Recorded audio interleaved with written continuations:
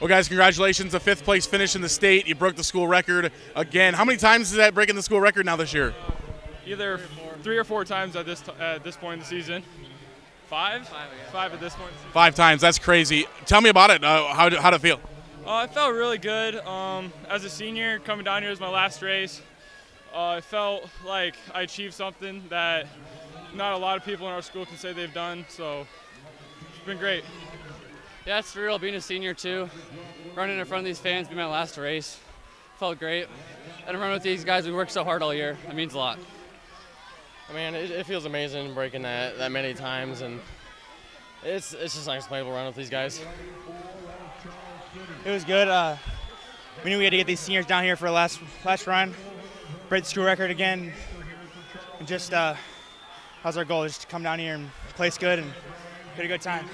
Tate, 5th place here. You got a couple more races. Obviously, you have a title on your mind in something. How do you prepare now for the rest of those races? I don't know. Just get under my feet and get off my feet. Just stay fresh for the 1 and 2. Guys, how was it running out in front of all these fans? You talked about running down here at state, but all these fans, just a lot of people to run in front of. Make you nervous at all? How was it?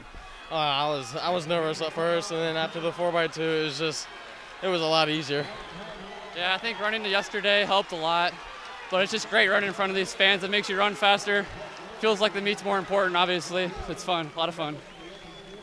And like them, I ran with all 3 of these boys in the 4x2, so that helped. And then the environment here makes you want to run even faster, so it all helped.